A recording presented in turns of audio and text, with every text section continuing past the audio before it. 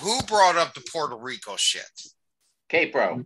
Okay, so I want you right. So I want you guys to think of this. If I give you a gift, it's free. And didn't Forrest say in an email I gifted to him? Yeah.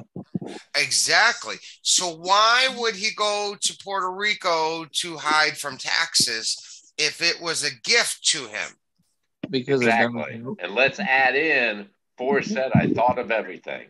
Exactly. If I give somebody a gift. And if you tailored this treasure hunt to a redneck, no disregard to rednecks, I'm a redneck, a redneck without a job, do you think Forrest is going to dump this responsibility to a redneck without a job and 12 kids? Hell no, he's not. He thought of everything, ladies and gentlemen.